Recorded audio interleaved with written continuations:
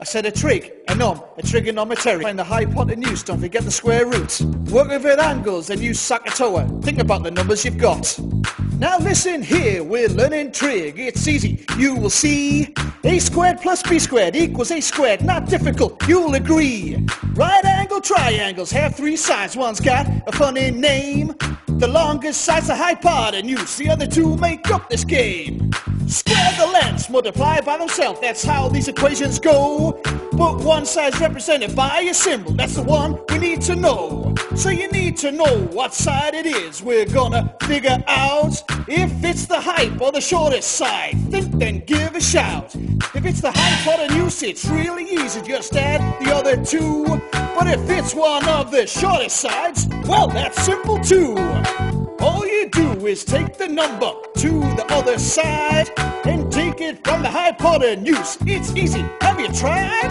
Remember, when you've done this, there's one thing left to do. Take the number that you've got left and find out its square root. When you've got the square root, that's the length of the side. You finished off the equation and your answer's bona fide. I'll bust a cap in your Pythagoras.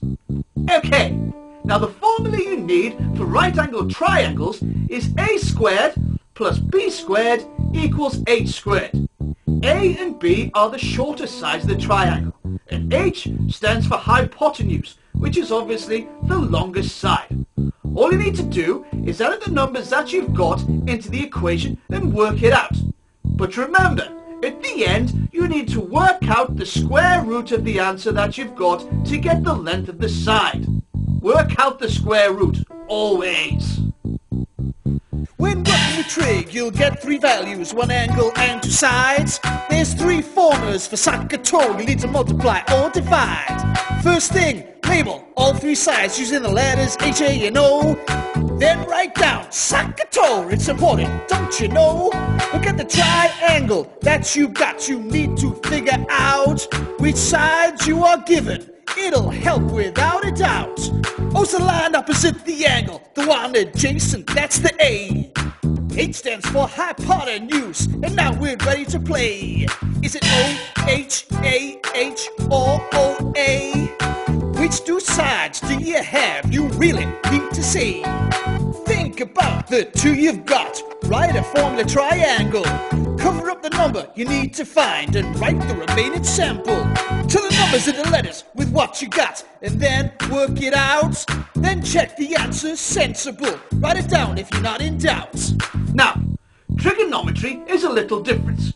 Remember the word Sakatoa! Okay?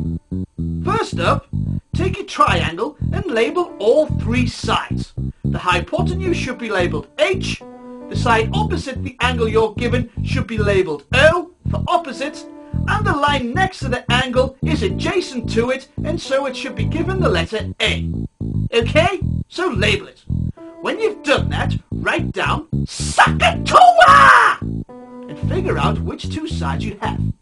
If it's the opposite in the hypotenuse, you're going to use the sine formula triangle.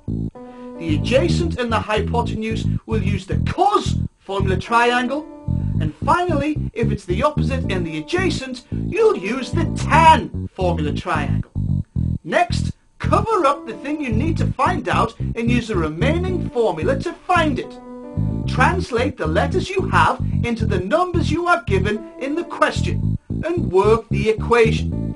When you've done this, check whether the answer is sensible. If it is, write it down and then you've got the marks. Well done!